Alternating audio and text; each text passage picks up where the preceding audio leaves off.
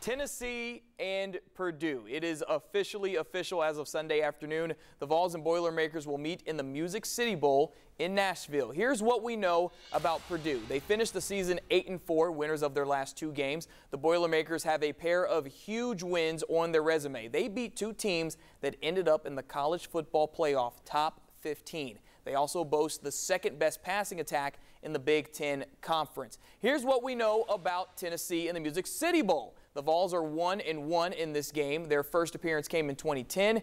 It was a heartbreaker. North Carolina beat Tennessee in double overtime. Then the Vols were back in the Music City Bowl 6 years later. That time around, Tennessee beat Nebraska 38-24. Josh Dobbs had over 400 total yards and was named MVP. Tennessee is 3-1 on December 30th. They are 43-22-4 in Nashville. The Vols and Boilermakers have met just one time on the gridiron. That was the Blue Bonnet Bowl in 1979. Tennessee was down 21-0, came back to take the lead in the fourth, then Purdue won in the final 90 seconds. We'll open the Vols vault to that game a little bit later. As for today, we'll hear from Purdue head coach Jeff Brom and his thoughts on Tennessee coming up.